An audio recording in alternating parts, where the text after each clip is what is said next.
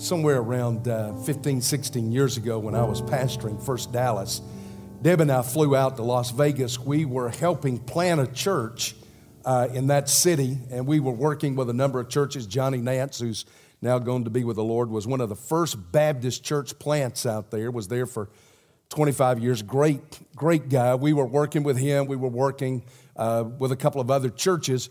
And, of course, at night, we'd go down the Vegas Strip. I was fascinated with it, not because I kept having to pull Debbie out of casinos constantly, but not because gambling holds no attraction to me whatsoever.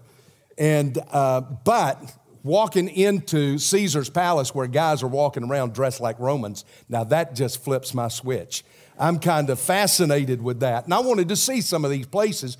One of them happened to be the Luxor, because I've been to Egypt a number of times and had taken groups there.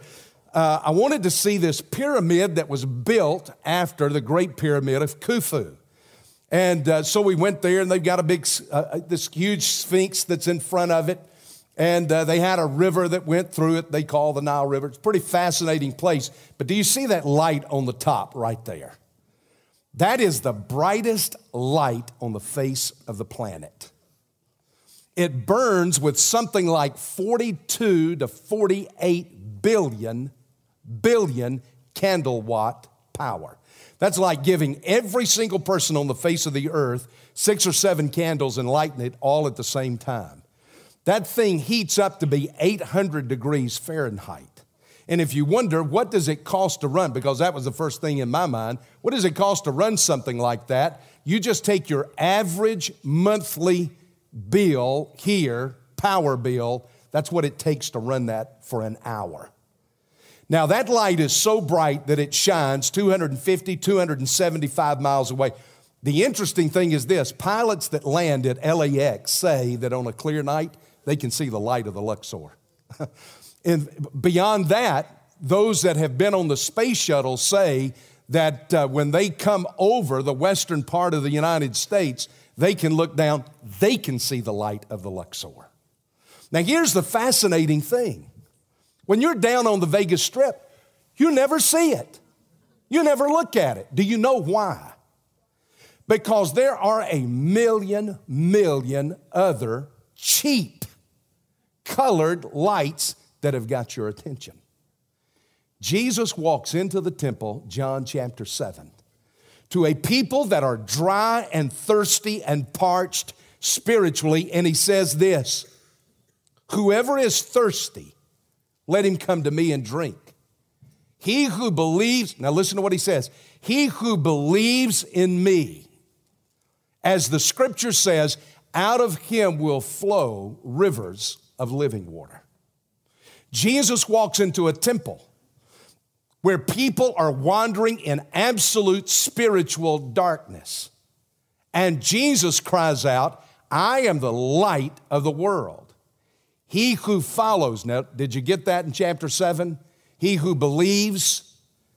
Now chapter 8, he who follows becomes my disciple. He who believes and then follows me will never walk in darkness, but will have the light of life. Now listen, that little phrase, if you look at it, light of life, at the end of verse 12, John chapter 8, sets up everything else in this chapter.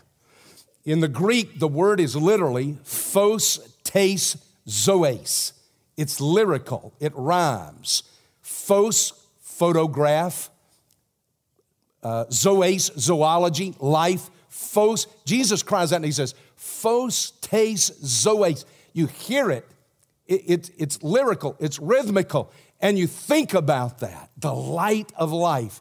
What Jesus was saying, it's a genitive, but it's not just a genitive of possession. It's not that I just possess this inner light if I come to Christ. The concept is this, is that light then possesses me and changes who I am eternally. Father, over the next few moments, as we open your word and listen to you and to what you are saying to us, Father, in these moments when we could be so like the scribes and the Pharisees and be offended at everything that is said, Help us, Lord, to have a spirit that says, speak, Lord, your servant listens. For I pray it in Jesus' name. Amen. Jesus is in the temple. You're in the Feast of Tabernacles. I can't say Feast of Booths anymore because everybody thinks I'm saying Feast of Booze. And what is that Baptist preacher saying? My southern accent, everybody in Alabama should understand. Feast of Tabernacles. He's come into the temple in chapter 7. This goes all the way through into chapter 10. And you're going to see next week, because I'm going to rapidly get there, to this blind man. He's going to open his eyes, which is this whole thing of illumination. You've got this whole thing of the light of Christ. And apart from the light of Christ, you'll never, listen, apart from the light of Christ, you never know truth. It's only in the light of Christ that you know truth. But in chapter 8 of John's gospel, they're rejecting who Jesus is. Now, let me just do a few moments of teaching and let me walk you through this. I hope you've got a text and you'll follow this. Here they come with a word of contradiction. There's 6 steps down to the rejection of Christ. They come in verse 13 with a word of contradiction. The Pharisees said to him, you're testifying about yourself. Your testimony is not true. You're contradicting yourself. I'm going to come back to this in a minute. But that's the first step down. Verse 19 is the step down of cynicism. So they were saying to him, where's your father? Now, let me just let you in. They're going to question his paternity. They're going to question his birth. And so this is where it starts, and they start out with a word of cynicism. Come down to verse 33. They answered him, we are Abraham's descendants and have never been enslaved to anyone. That's a word of denial. They're denying who Jesus is, but they're denying their own history and the reality of who they really are.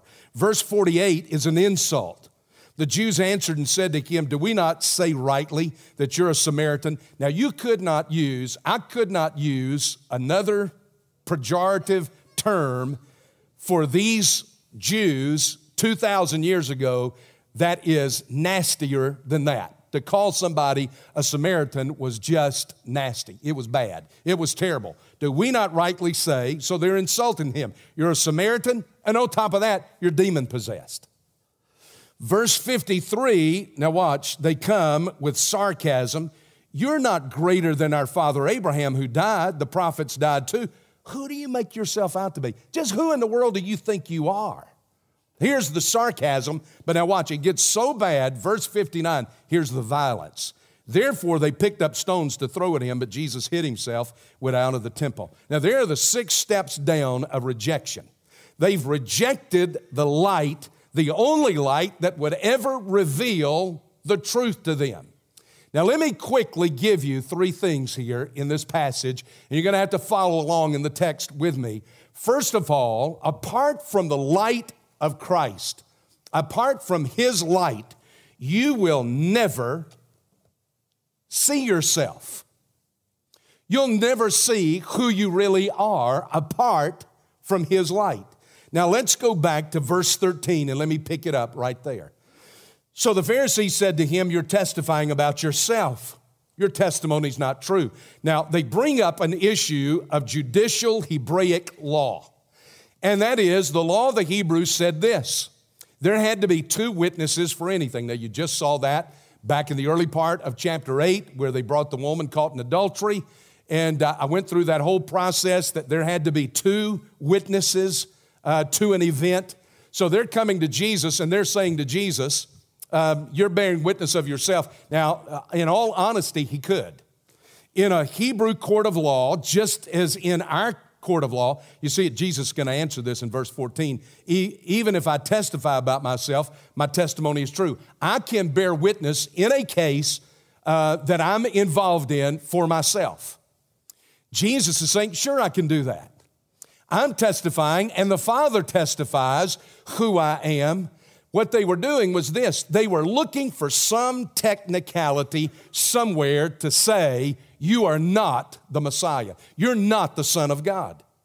Now, the amazing thing to me is this, is that there are thousands upon thousands upon thousands of people right around here, right around Valleydale, who are constantly looking at some little technicality to say, well, now I'm not going to believe. Well, I don't believe.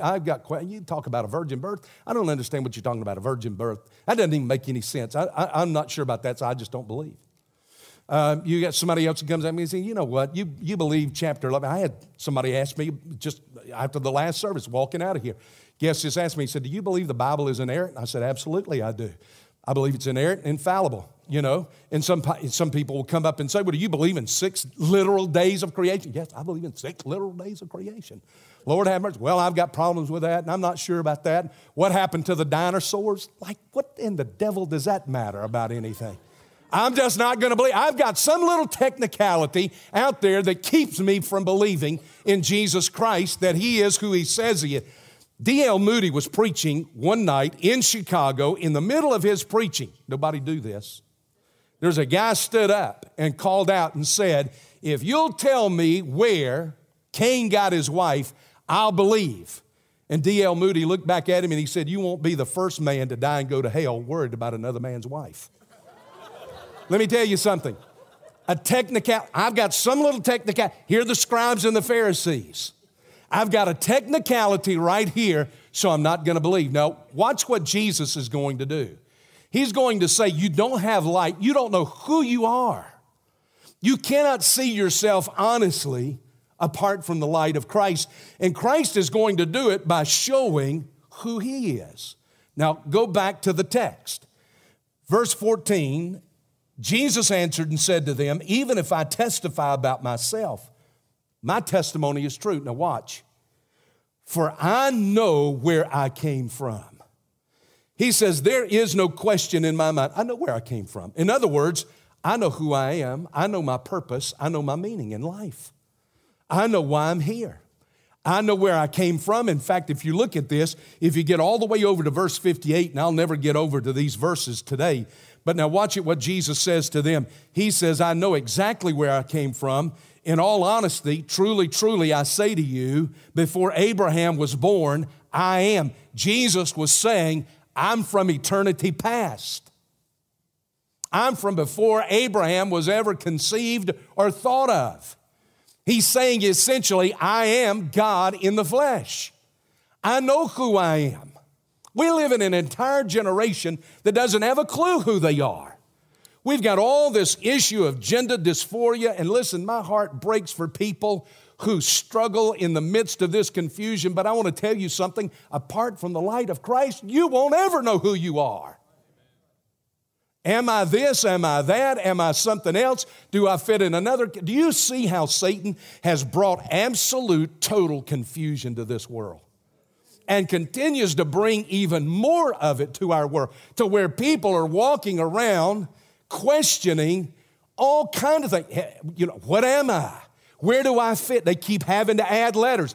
LGBTQR, and I'm not making fun of this, but I'm just telling you, it's just mass confusion in our generation, and it's because we reject the light that shows us who we are. Amen. Just sit there. Amen. Jesus says, I know who I am. That builds a confidence.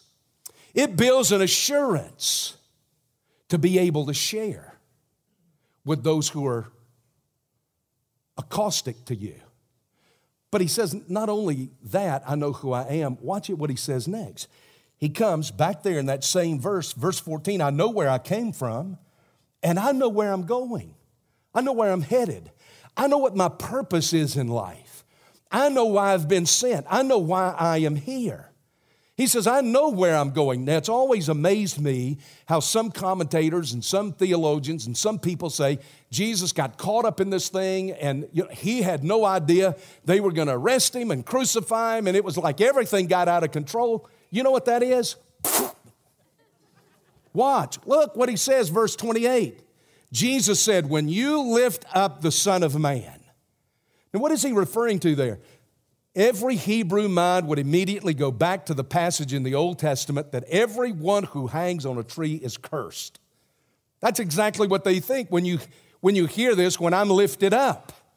When you lift up the Son of Man, then you will know who I am. Jesus said, I know where I'm going. I'm headed to the cross.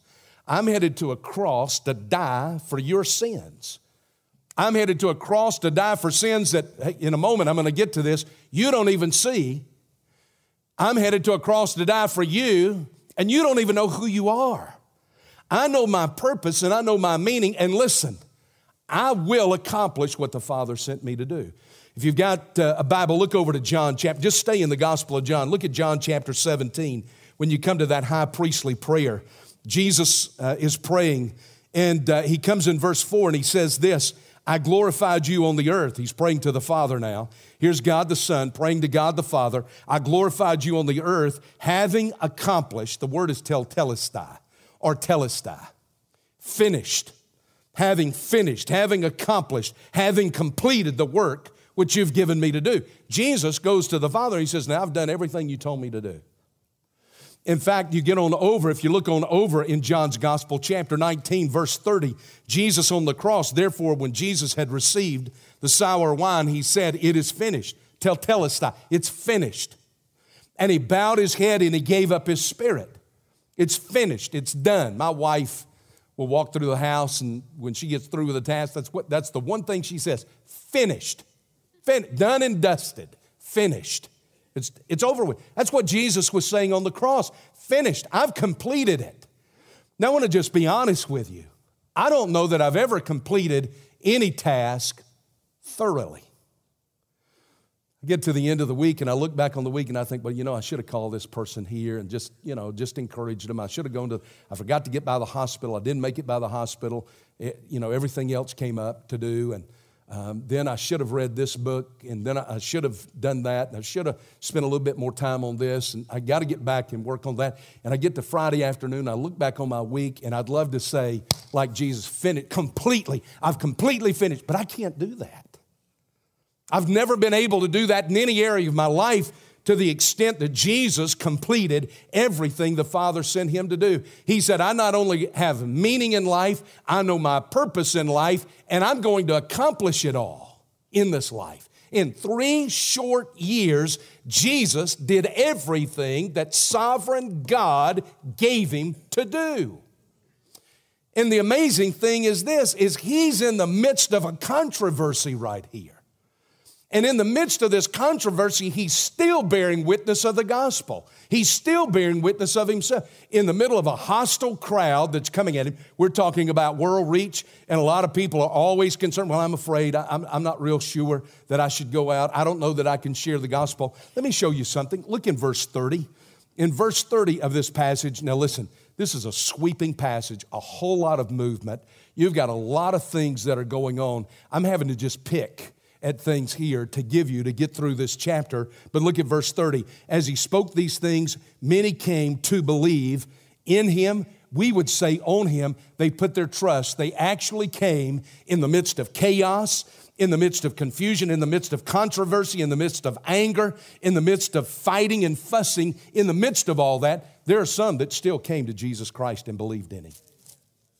So let me tell you, to go on world reach or to go next door to your neighbor, we draw back, we're afraid, we're timid. We say, I'm not so sure about that. Listen, let me tell you, God will give you fruit even in the midst of controversy, folks. Even in the midst of confusion. And so Jesus stands up and he faces this. Now, we've got a generation who wants to shrink back from all of that and say, well, I'm not real sure. I don't know. I'm just going to do what my heart tells me to do, follow my dream, do all that. We got a whole generation that we're telling that to. I don't know why I started thinking about this early this morning in the study, but I did. I remember when I was about the 6th or 7th grade, my dad came to me with a poem by Rudyard Kipling, and he gave it to me, and he said, son, you would do well to memorize this. If you can keep your head, now just think about Jesus in this. If you can keep your head when all of those about you are losing theirs and blaming it on you, if you can trust yourself when all men doubt you but make allowances for their doubting too, if you can wait and not be tired of waiting, or being lied about, not deal in lies, or being hated, do not become wrapped up in hate. and never look too good while doing it or speak too wise.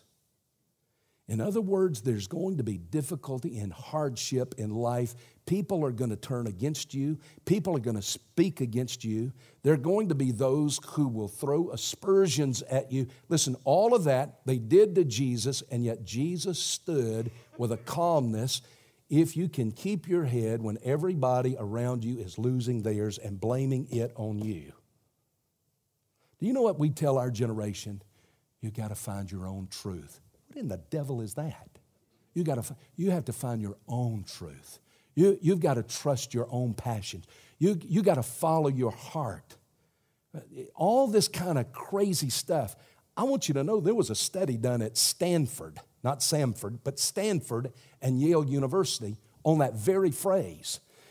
And I want you to listen to what that study shows. According to a new study by researchers at Stanford University and Yale, that found that following your passion is likely to lead, now listen to this, to overly limited pursuits.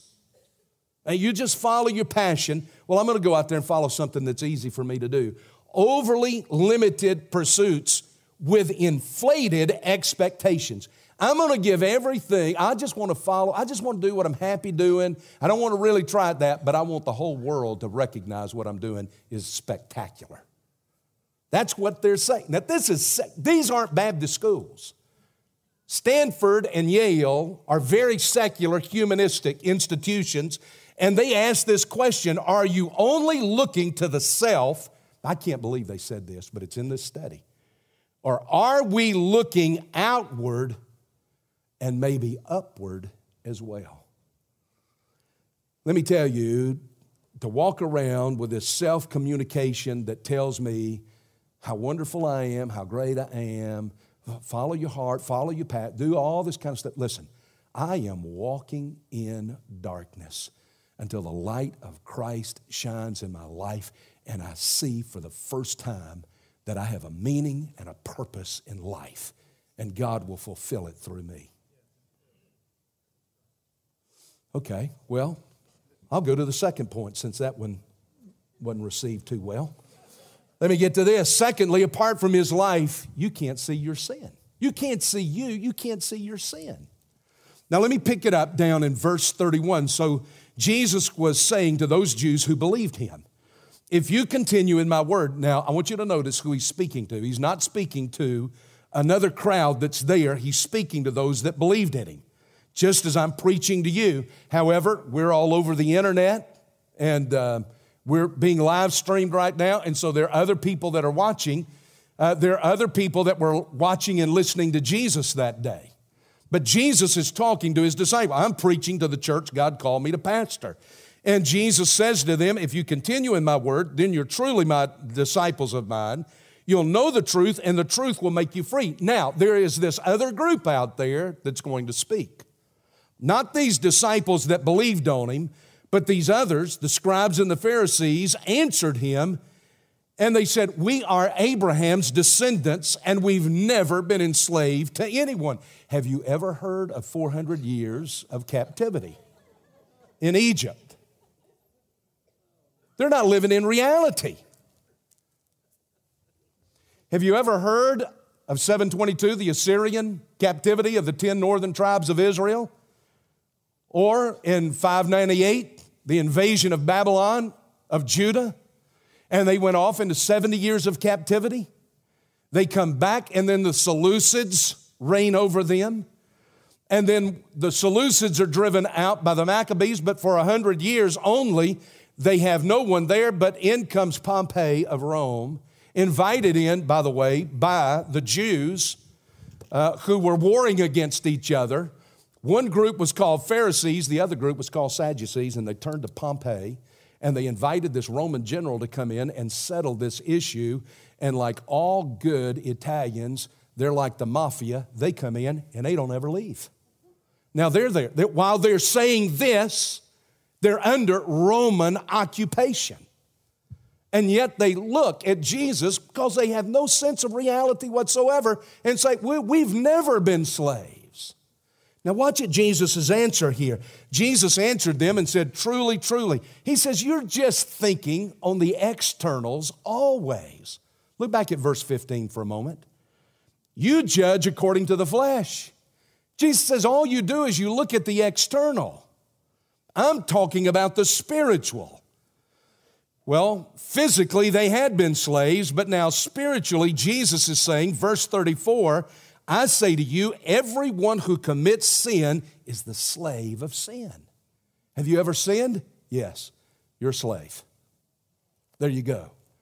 You say, well, I don't know. Is that another technicality? I'm not real sure I believe that. Okay, well, good. Listen, Romans chapter 6, verse 16. Do you not know that when you present yourselves to someone as slaves for obedience, you are slaves of the one whom you obey?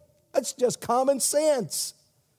Either of sin resulting in death or of obedience resulting in righteousness. Jesus said, I'm not talking about physically. I'm telling you, you're in sin. You can't see your sin because you don't live in the light of life. Jesus goes on, look at verse 35. The slave, now here's the issue. The slave doesn't remain in the house forever. He said the slave doesn't stay in the house. Now they've been talking about Abraham, right? Back in verse 33, they said, we're descendants of Abraham. What Jesus is doing is he's using a picture out of the house of Abraham that the slave did not stay there. Who was the slave? Come on, y'all. Hagar, who has Ishmael. Who does stay? The son stays. Who's the son? Isaac. So Jesus says, okay, you want to talk about Abraham, I'm going to bring that up. The slave does not remain in the house forever.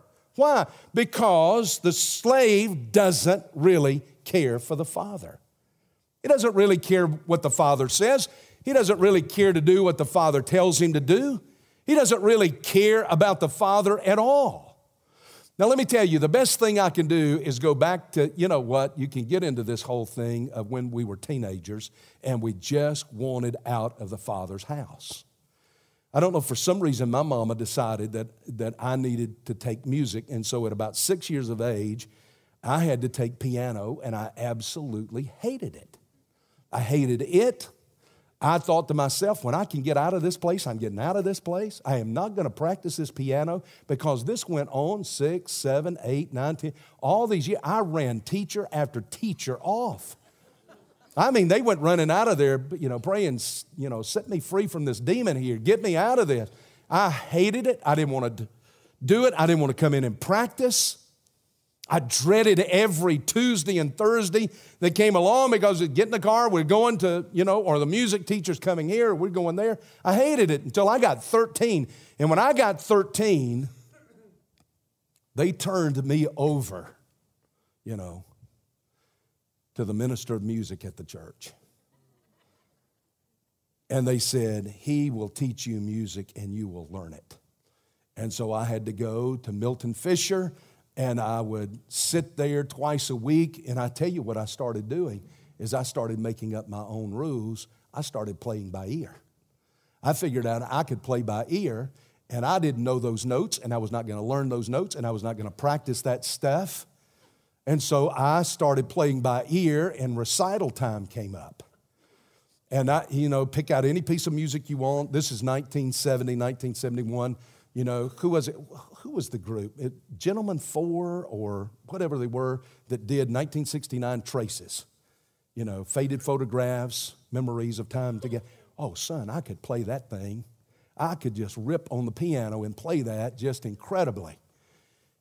But it was all by ear.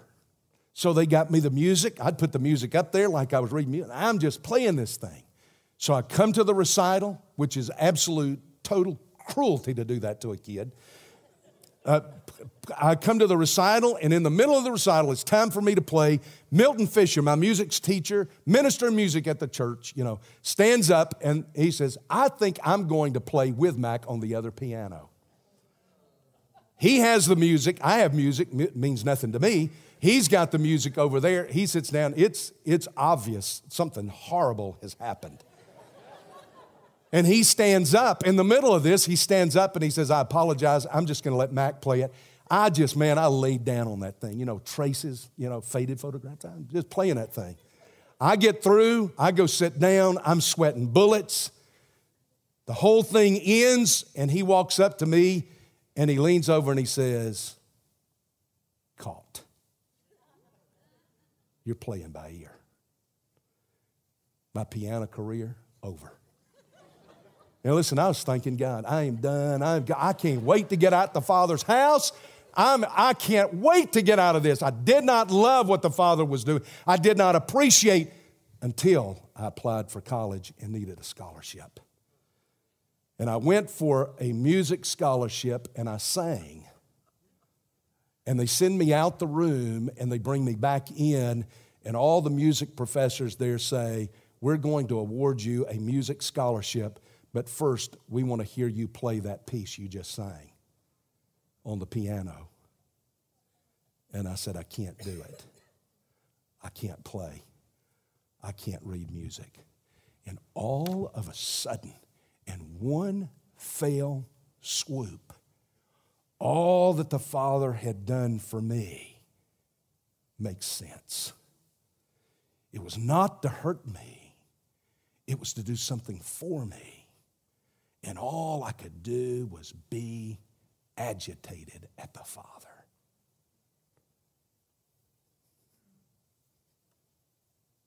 That's what Jesus is saying here to these guys. He's saying this. Guys, all you want is your own glory in the Father's house. You're not interested in the Father. You could care less about the Father. You care nothing for the Father. You don't listen to what the Father says. You don't want to do what the Father tells you to do. He says, all you want is your own glory in the Father's house. And I want to tell you something. This is that you hear a pastor's heart, because this is not an easy thing to say. But a lot of us in the house of God today are really not that interested in the Father, but we love our own glory. We do what we do in the Father's house because it feeds our ego. And we do not do what we need to do in the Father's house because we really don't care about the Father's glory. You never see your sin until you stand in the light of Jesus Christ. Let me give you the last thing. The last thing is this. Apart from His light, you can't see salvation. Now I want to show you something that hit me Friday in the study early that I'd never seen in this passage before. I just never paid attention. Now watch, pick it up in verse 39. They answered Jesus and said to him, Abraham's our father. Now I told you they're beginning to raise the issue of paternity here. We don't know who your father is. You don't know who your father is. We know all these backstreet rumors. Jesus said to them, if you're Abraham's children, do the deeds of Abraham. He says, listen, you want to question my father? I'm questioning yours. You say, Father, your father is Abraham, but you don't do what Abraham did. What did Abraham do? He was obedient to God and followed what God told him to do. And Jesus is going to tell them, listen, Abraham rejoiced. Verse 56, Abraham rejoiced to see my day, saw it, and was glad. Do you know what that is? He says, listen, if you are really sons of Abraham, you'd be glad to see me, because Abraham was. Abraham lifted up his eyes and saw that ram caught in a thicket and saw that there was a substitute for Isaac, and he saw that substitute and rejoiced. If you were Abraham's sons, you would see me, the substitute that's going to the cross for you, and you would rejoice over it, but you're not Abraham. You want to call my father into question? I'm calling your lineage into question as well. Watch. This gets good. It's better than anything you find on TV. Watch this stuff. They said to him, verse 49, they said to him, we're not born of fornication. Now, I can't say it from a pulpit, and I wouldn't say it in here with women and children, but you know what they're saying. They're saying you're born out of an immoral situation. Then they dig a little deeper. We have one Father. We're not so sure. People, Mary was married to Joseph, but we're not so sure. You talk about Joseph, you talk about this, somebody talks about somebody else. We're not sure, but we have one Father. Boy, they're really getting after it here, aren't they? God. Jesus said to them, if God were your Father, look at this, you'd love me. If it's true that God were your Father, you'd love me. But the fact is, He's not your Father. He's my Father. Come down to verse 47. He says, you don't know the Father because you don't love me. You cannot get to the Father apart from Jesus Christ. You can't understand the Word of God apart from Jesus Christ. Verse 47, he who is of God hears the words of God. For this reason, you don't hear them. You don't understand a thing I'm saying. You can read this and never catch it if you live outside the light of Jesus Christ. None of this makes any sense. I can't make heads or tails out of any of this. Jesus said, apart from me, you can't know God and you'll never understand what God is saying. The Jews answered and said to him, do we not rightly say, now watch this, you're a Samaritan and you have a demon. I want you to see something. In the midst of this controversy, in the midst of this confusion, in the midst of this anger, this madness that's going on, this back and forth, they're calling Jesus names. They're questioning His paternity. There are a lot of ways I could say this, but I can't say it easily from a pulpit. This is horrible stuff that's going on. This is ugly stuff. This is mean, nasty stuff that's going on. And in the middle of that, look at verse 51. Jesus looks at him and says, truly, truly, I say to you, if you keep my word, you won't see death. Those of you that are calling me demon and Samaritan and questioning my birth, even now, in this moment, if you will keep my word, if you will believe in me, you'll not see death. That's a Savior right there. You know what I'd do if it were me? I'd zap the fire out of every one of them. I'd call fire down from heaven. I'd do something. I'd raise up the Kraken, release the Kraken. I'd turn the Kraken loose on them. But I'm telling you, Jesus in that moment, in the midst of intense controversy, what comes out of Jesus when you squeeze Him? He's a Savior. He's a Savior for you. He's a Savior for every one of us. No matter what you've done, no matter the extent of your rejection, He comes and He said, right in the middle of this, if you'll just believe me, you'll never see death. I don't understand it. I don't understand it, but I want to tell you something. You follow this all through chapter 7, all into chapter 8. You follow it through the whole gospel of John. You follow it through all four of the gospels. You follow it through the whole of Scripture. You're going to see this scarlet thread. A number of years ago, I started out talking about working with churches in Las Vegas. We were working with two churches in Boston, one in Chelsea, which is in the inner city, and one in Framingham, which was out in the suburbs. And we went on the Freedom Trail. If you've ever been to Boston, I'm sure you've seen the Freedom Trail up there. It goes past, Fennell Hall, goes past where the Boston Massacre, it goes past the Bay where they had the Tea Party, all of that. And so years later, we were up there and I took Debbie, I said, listen, I'm going to walk you through the Freedom Trail. And she says, where do we go? We don't have a guide. What are we going to do? And I said, just watch this. You see this right here in Boston? That's Fennell Hall back there behind them. You see this? See that red line right there? See those red bricks? Yes, Pastor, we see that. You see that? For 2.5 miles, there's a red line that wanders through the city of Boston and takes you past one significant, where your freedom was purchased. There's a red line through this word. There's a red line through history. And there's a red line that leads down to an altar where Jesus stands. And if the Son makes you free, that's when you're free. Let's stand.